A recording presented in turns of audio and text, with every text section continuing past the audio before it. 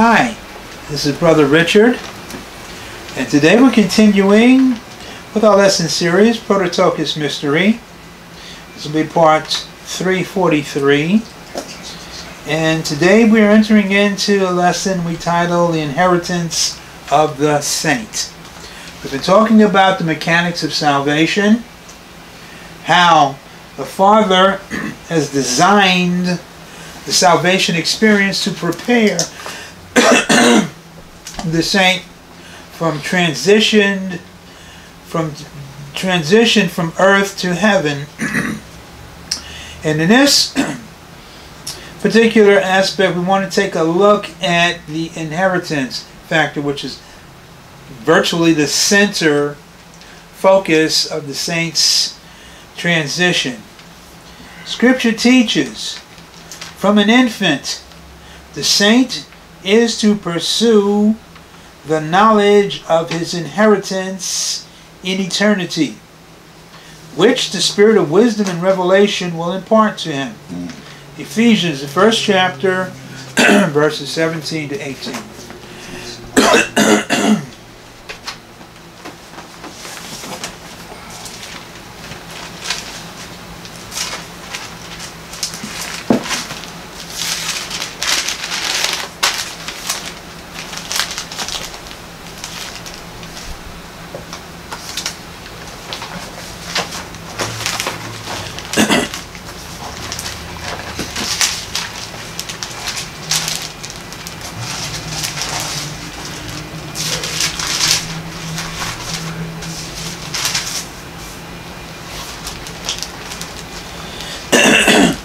That the God of our Lord Jesus Christ, so it's talking about the Father of glory, may give unto you the spirit of wisdom and revelation in the knowledge of him. Why? The eyes of your understanding being enlightened. So the spirit of wisdom and revelation gives us enlightenment, comprehension, understanding of our purpose, that ye may know, comprehend what is the hope of his calling, in other words, what we've been called to do, and what the riches of the glory of his inheritance in the saints. The comprehension of what the Father has prepared for us to inherit as sons. And of course he goes on to talk about the power that's resident within us that will enable us to aspire to achieve these things. So he talks about the riches of the inheritance. Well, an individual can't know the riches of the inheritance if he doesn't know what the inheritance is. Yes. Details, how it's going to be achieved. And the first thing that the Spirit, wisdom and revelation will impart to the saints is that the inheritance is dual in nature. Turn to Romans, the 8th chapter, verses 16 to 17.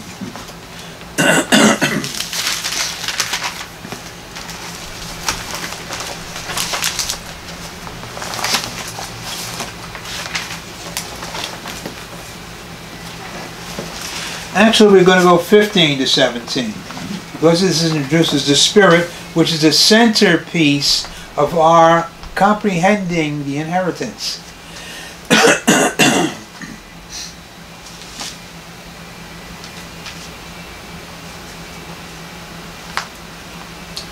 We have not received the spirit of bondage again to fear, but you have received the spirit of adoption, whereby we cry, Abba, Father. So it's talking about the spirit of wisdom and revelation is the spirit that leads us to achieve the adoption. The Spirit itself beareth witness with our spirits that we are the children of God. Where children there also means sons. Here again, Paul is talking about the totality of the awareness that comes from the Spirit. The mind that's focused on the Spirit, not on the senses, but on the Spirit within him. The first thing that he becomes aware of is that the Spirit will give him, in no uncertain terms, the understanding that he is a son of God. And as a son of God, an heir of God. If children are sons, then heirs, heirs of God, and joint heirs with Christ, if so be that we suffer with him, that we may be also glorified together. So what he's referring to here is the dual nature of the inheritance. We have an inheritance in the Father. We have a joint inheritance in the Son, which is conditional. The inheritance in the Father is, for the most part, not conditional, but yet again there is a condition. Oh, good. And that condition is that the individual has to merit a return. In other words, has to have elicited rewards to enter into his inheritance. Now, we see this. Now, just before you go into that. Yes. So I imagine we're talking about the talents in terms of meriting his inheritance. To what degree must he merit? Because people will be thinking, well, how much have I got to do?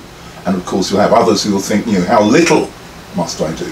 Give us some background. That's human thinking. The Holy Spirit won't give it to you in those terms. Okay. Well, so the person who thinks that, what do they expect to hear? A person who thinks that is going to get nothing because he's thinking human. He's outside the Spirit. The Spirit will impart to him desire to do. And to the degree that you aspire to do, that's the predication of what you're going to receive as a reward. Right. So as we discussed last night, when people begin to see the fruits, it's a good way to describe it, of the Spirit operating in the saint, the saint recognizes, you could say at that point, that he's moving in the right direction and he is welcome of his inheritance. Yes, he feels a confidence. But even before that, the desire is the thing that impels the saint to go forward in motion. It depends upon the degree of acceleration that will return the degree of rewards. And the degree of acceleration is predicated off of the intensity of the desire. Now we go on with the other part of it, which is this is the inheritance in the Father, but we also have an inheritance in the Son. And if children and heirs, heirs of God the Father, and joint heirs with Christ, if so be that we suffer with him, that we may be also glorified together. Now, you may ask, what is the difference? What is the determining factor between just being limited to the inheritance of the Father and going into the joint inheritance with the Son? Again, desire. And the determination to pursue the desire to its fullest. You find this is what determines a believer from a disciple. Yes. It's what determines the disciple from an apostle. The desire to totally commit to the fullest will conclude in the position that the person is going to achieve in his inheritance. Now, what we find here, Scripture teaches the Spirit will reveal to him, this is pertaining to the inheritance of the Father, the Spirit will reveal to him that at death, if he has rewards coming to him, he will ascend to his estate in the heavens to enter into them which are in the realms of light. Turn to Colossians, the 1st chapter, verse 12. Now this is all revelation knowledge that comes from the Spirit.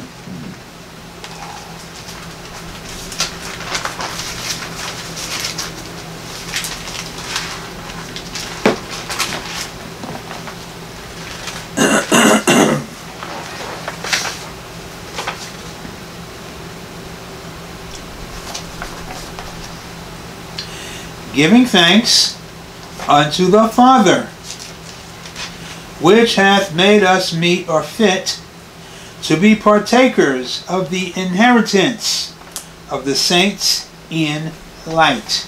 The medium of habitation, existence in eternity is the realm of light, the element of light. Everything exists in terms of intensity of light.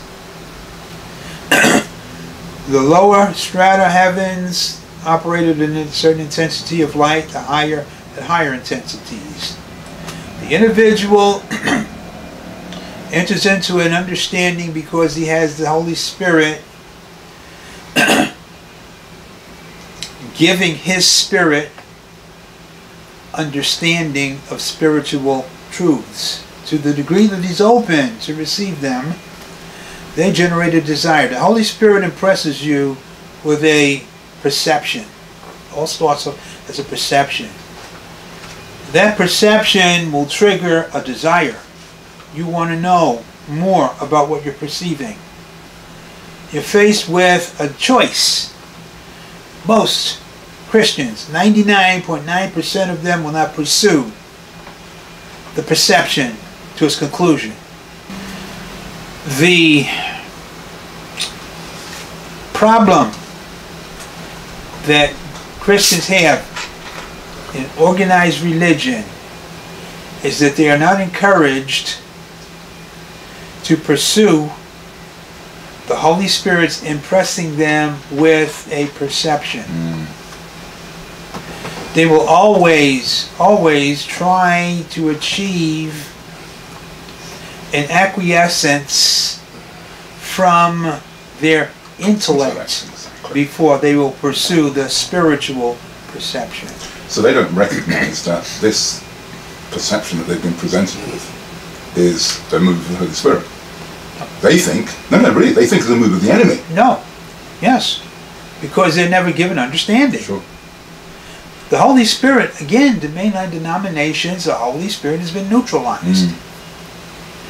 And everything is coached in terms of the intellect. It's the intellect that has the newness of life. It's the intellect that's growing. It's the intellect that's going to be blessed. It's the intellect that's doing this, doing that, doing the other. Hence you have no miracles, you have no spiritual growth, you have no spiritual understanding. Absolutely correct. Because you shut down the whole aspect of the new creation existence.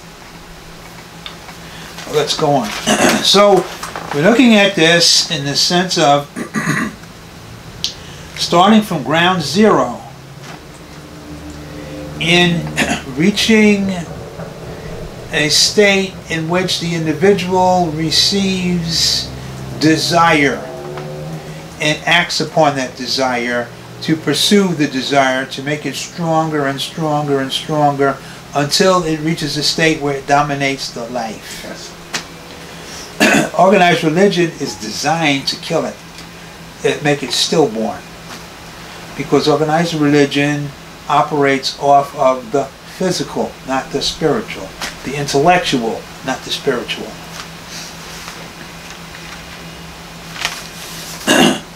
Let's continue. So the Holy Spirit will reveal at death if the saint has rewards.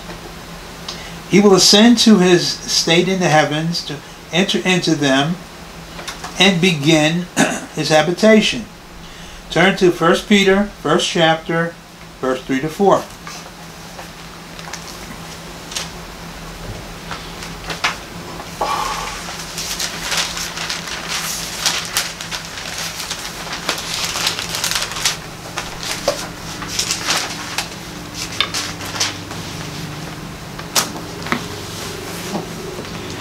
Blessed be the God and Father. So here again we see everything we're talking about deals with the inheritance in the Father.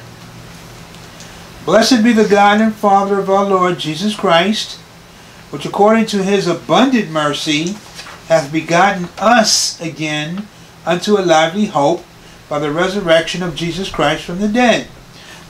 When Jesus Christ rose from the dead, the first thing that he told Mary was, go tell my brethren. They have been begotten because he had been begotten. It had given them the ability now to qualify for the adoption. Yes. Tell us the definition of begotten. To give birth to. Universe. Abraham begot Isaac. He gives birth to Isaac. He generates as Isaac as his son. Well, when Jesus is called the only begotten Son, that was for a period of time. No, that's forever. He'll always be the only begotten son. We just got begotten here. Adopted begotten sons. We will never be monogenesy. Because to be monogenesy means you have no beginning nor end. Probably a good idea that I asked that question then, huh? Yes. Yes. So then that brings in the question, at the point that we are fully adopted and have no beginning and no end, are we then? You won't be monogenesy. You'll be adopted. Okay. And as the adoption, you'll be equal to monogenesy.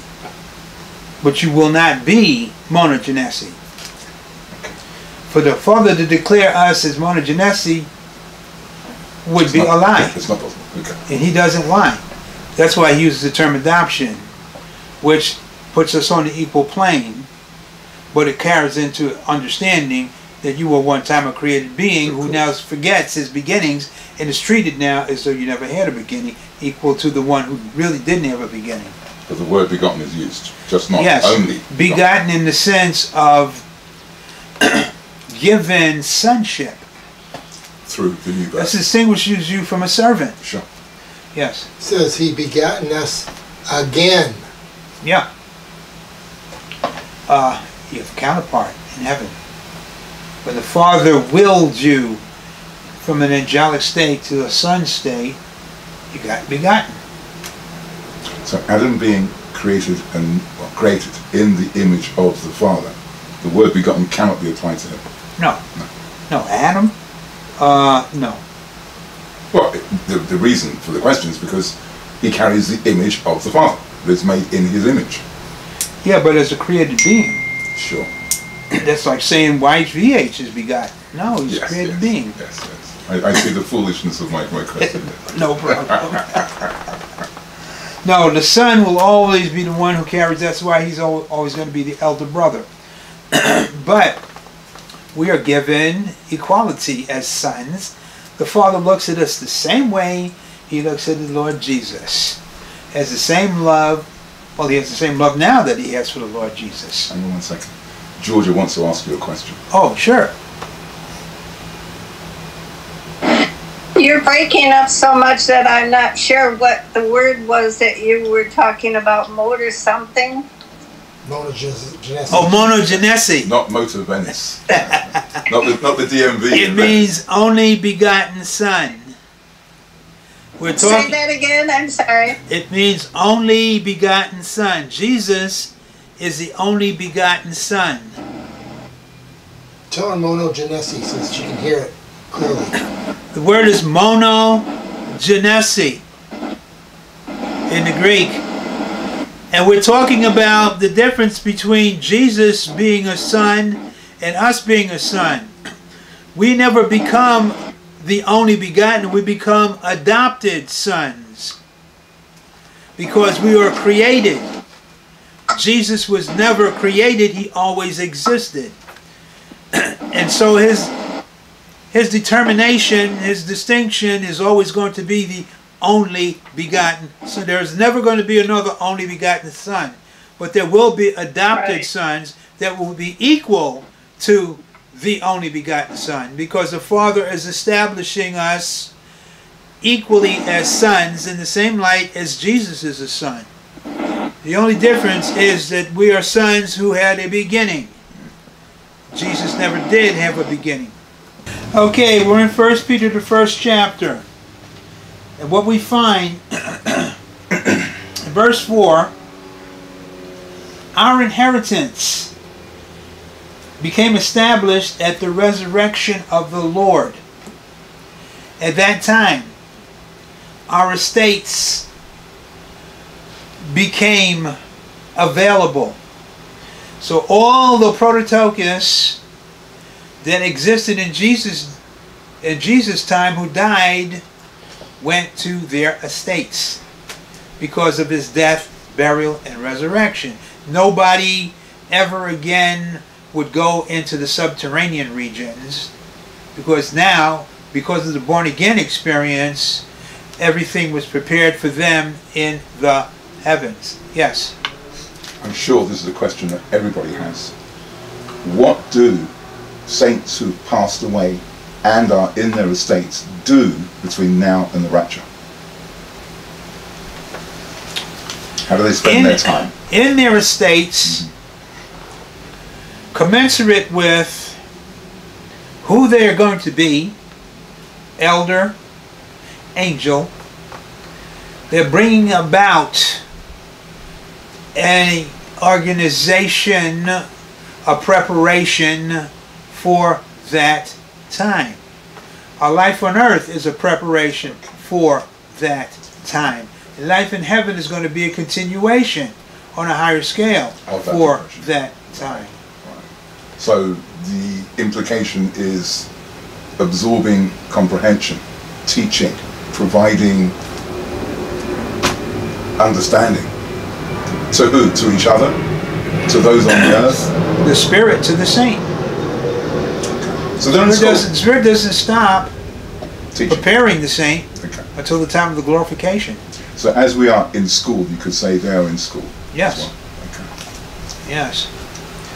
This will continue. The only time you're going to get a deviation is at the beginning of sorrows. Remember, the beginning of sorrows connects the heavens and the earth. Yes. It generates the first phase that leads to the completion of the inheritance. But let's go on. Next principle. This all deals, so far we've been talking about the inheritance with the Father, commensurate with the rewards that the saint has. Scripture indicates those who qualify for the adoption will be called from their estates by the Lord to accompanying him back to earth at the time of the glorification. 1 Thessalonians, 4th chapter, verse 13 to 14.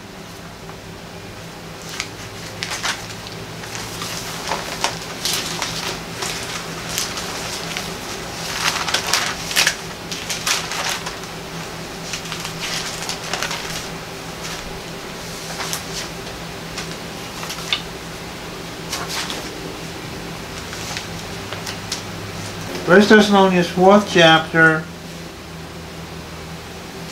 We're going to do 13 to 15. But I would not have you to be ignorant, brethren, concerning them which are asleep. He's talking about the saints that have gone to their estates in the heavens. That ye sorrow not, even as others which have no hope.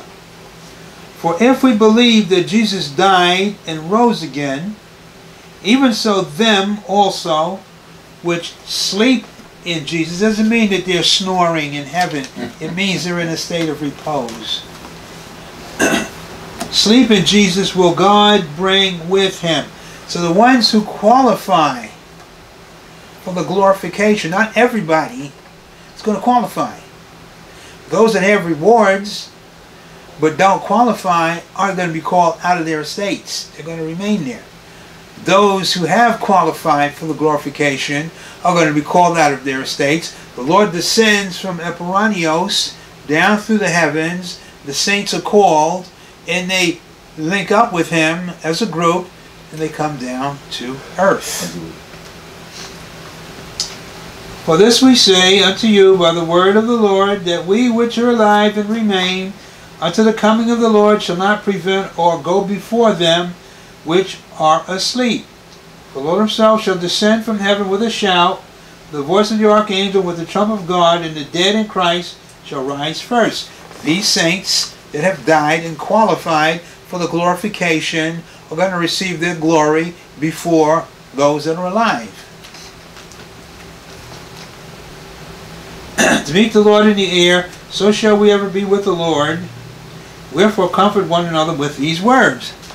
So those that qualify inherit the joint inheritance with Christ, which starts at the glorification.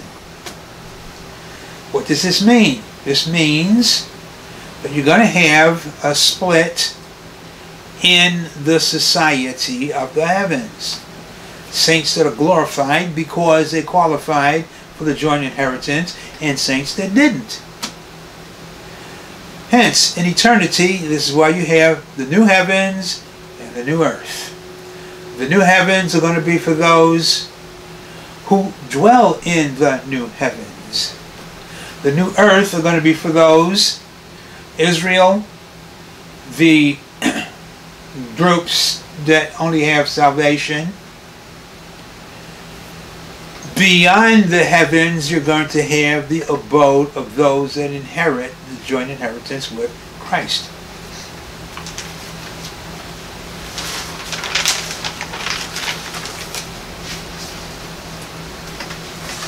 For instance, the next principle, Scripture teaches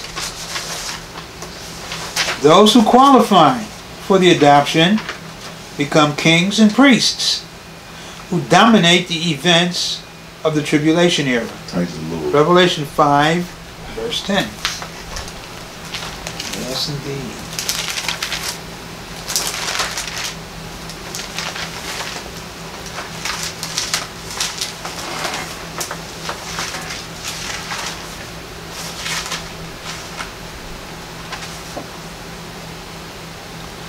And has made us unto our God kings and priests, and we shall reign on the earth. Again, the word on there in the Greek is over the earth.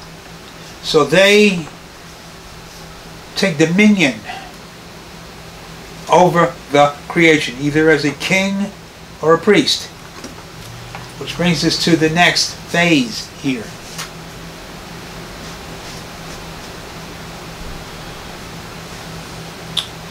Scripture teaches the saint in this life,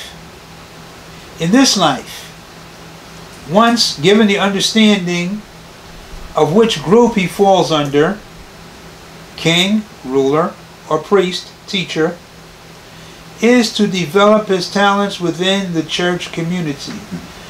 In other words, the Holy Spirit will give him an office here. At least this is what God's design has been. To give the saint an office here which will prepare him for his position in eternity as king or priest. Turn to 1 Corinthians 12th chapter, verse 28.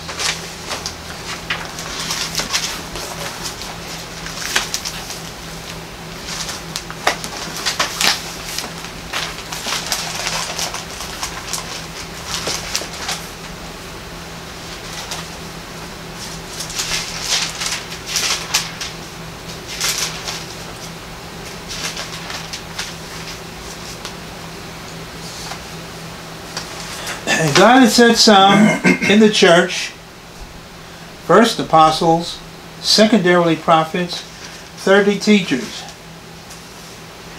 Anybody falling under these categories is going to be a priest. Yeah. Why? Because these are the revelation offices. These are always priests. Yes. It's not possible for an elder to be an apostle, a prophet, or a teacher. No, because you couldn't be prepared to be an elder in these offices. These are offices that connect to the Spirit as revelation knowledge as intercessors, as teachers. They are given the spirit of wisdom and revelation, the knowledge of Him. We're going to come back to this, but turn to Revelation 22. Just before you turn to Revelation 24. Yeah. And I'm sure you'll probably do it later. Give us the difference, please, with the apostles and prophets here and those apostles and prophets who will be the elders leading the church at the gathering.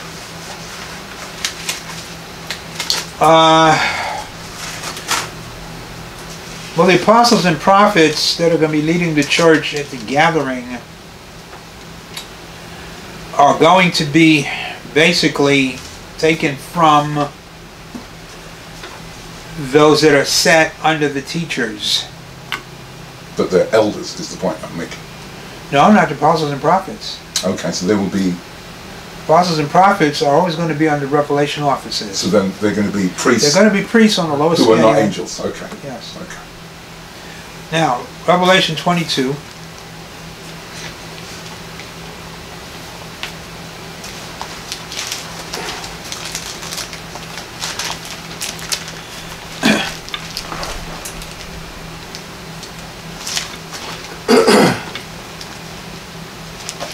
Verse 9, we see how the angel divides the two positions from an earthly perspective.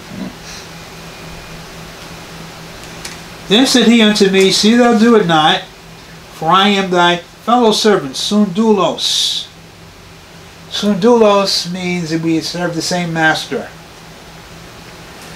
Out of that, he goes on to say, and of thy brethren the prophets.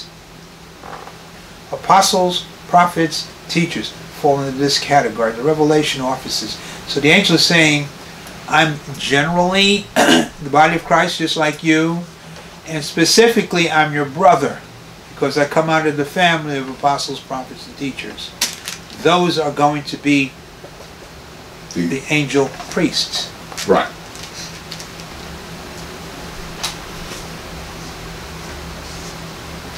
Now, go back to 1 Corinthians 12.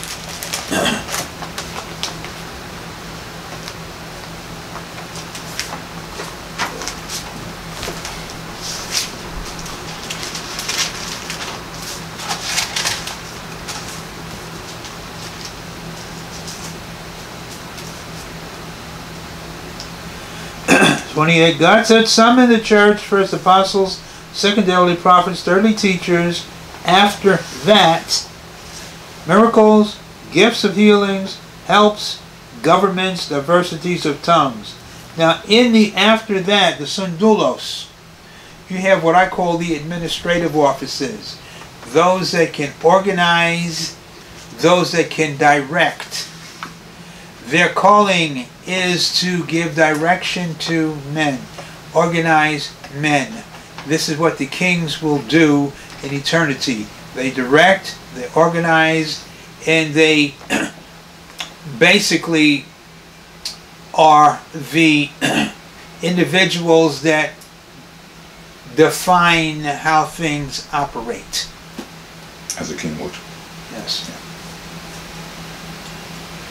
As opposed to the teacher, the scholar, the instructor. So the Holy Spirit would fit the individual into the office that would prepare him on earth with the talents that he needs to hone to put into operation in eternity. He's not going to call you to be an administrator if you're going to be a priest. Your calling is not to orchestrate, to direct. Your calling is to teach and instruct.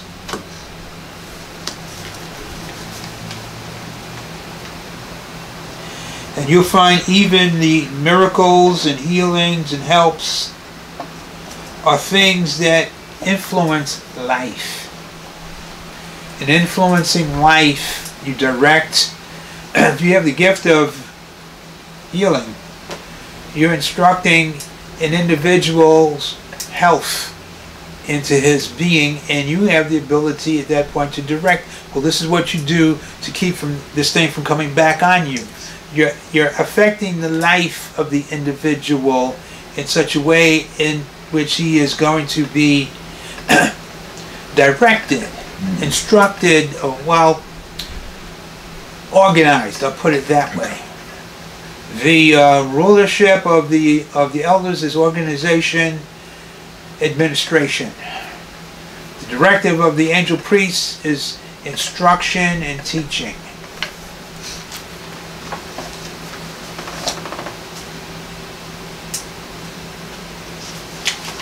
So what we find, turn now to Revelation 19.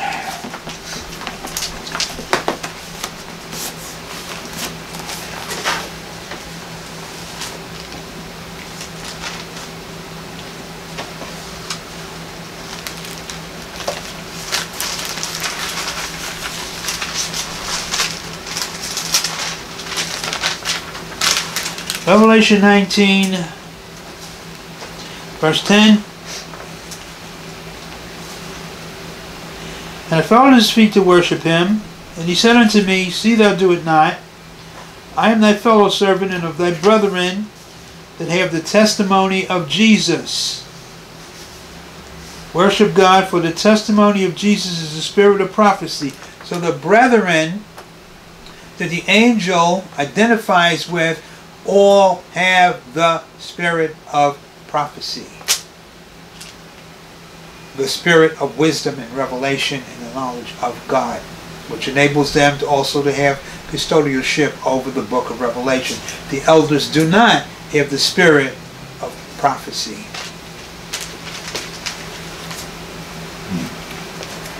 And in that respect, you can define, you can differentiate, starting here in this life, what category you fall into. Do you direct? Do you find that you feel comfortable in directing people, organizing people, administrating systems? Or do you feel comfortable in educating, instructing, enlightening? Whichever category you fall in, that's what you've been called to do from eternity, and it's going to diverge out to you becoming either an elder or a priest.